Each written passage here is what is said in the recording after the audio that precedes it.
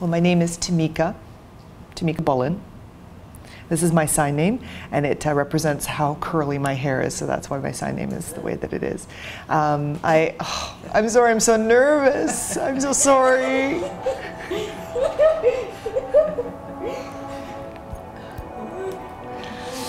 Should I start again after that, do you think? Probably, eh?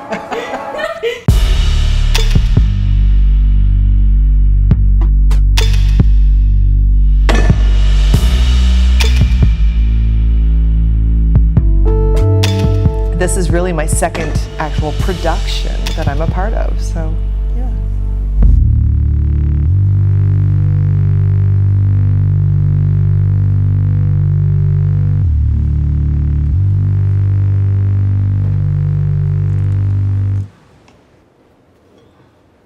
This particular experience here has been much more challenging on a much bigger scale because we've had interpreters, we've had to work in cues into the play so that we know what's going on stage at any given moment.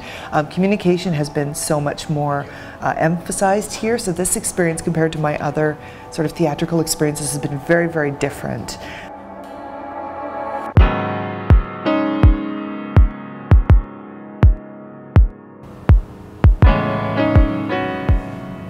Another actor who's here is missing his arms. And that's really interesting. He actually uses an iPad for communication, and what I found is when we want to communicate, the two of us, often he'll type onto the iPad and also use his voice. So he has voice to text on his iPad, so he'll speak to it, the message will come up. Sometimes he types either. But again, technology has sort of helped us in that sense, so I'm able to read what he's saying and respond, and we just go back and forth on the tablet. So it's very cool to see. He just speaks and it comes up on the screen. So it's a really interesting experience for me. So there's sometimes when you're talking to her, you're like this or like this, and we have to figure out a way that for you to cheat, it's okay to cheat it forward so that everyone sees it.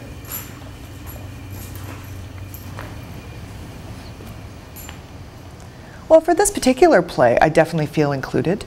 I mean, interpreters have been hired throughout the whole process, and the actors I'm working with are so supportive. We're all so supportive of each other. It's been quite a great experience. So we're all trying to support each other and make sure that everyone's accommodated to the best of our ability to make sure that the play goes smoothly. The writer and our director, Judith, she's brilliant.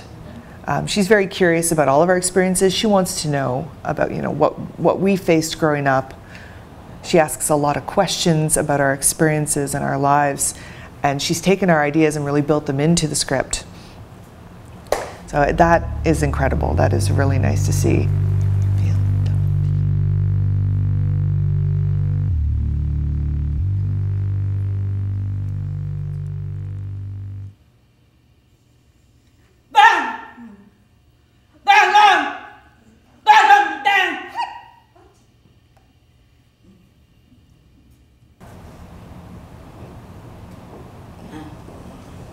And I think too, it's really important that people take away the fact that deaf people have a culture. They have a language. It is not English. It is its own language. We are very proud of our language and our culture. That's the heart of what we are. It's a very unique language, and it's ours.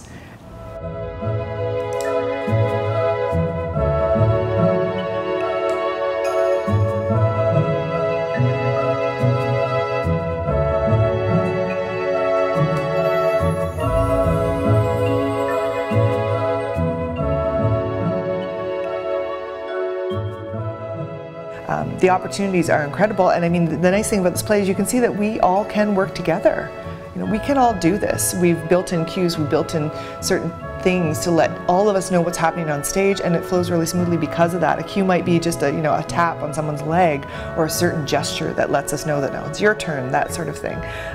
So I think that's really important about this play. It really shows people in society that we are deaf, yes, but we can work with other people, whether they're hearing or deaf, whether they have disabilities or not. We can all work together and create something beautiful.